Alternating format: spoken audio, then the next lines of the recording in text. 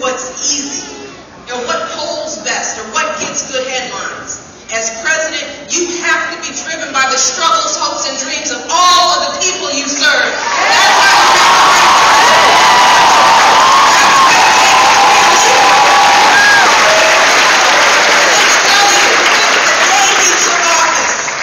issue after issue, crisis after crisis, I have been there. That is what we've seen in my husband.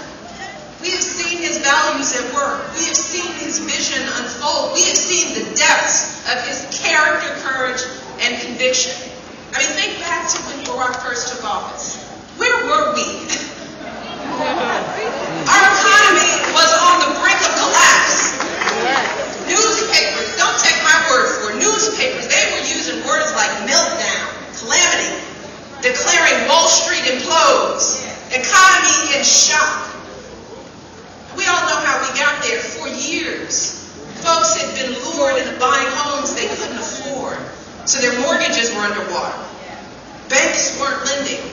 Companies weren't hiring. The auto industry was in crisis. This economy was losing 800,000 jobs a month. And a lot of folks wondered whether we were headed for another Great Depression. Do you hear me? Amen. And this is what Barack faced on day one as president. He inherited an economy in deep decline. But instead of pointing fingers, instead of placing blame, your president got to work because he was thinking about folks like my dad, like his grandmother, and that's why he cut taxes for small businesses and working families, because he believes that teachers and firefighters shouldn't pay higher tax rates than nearest civilians.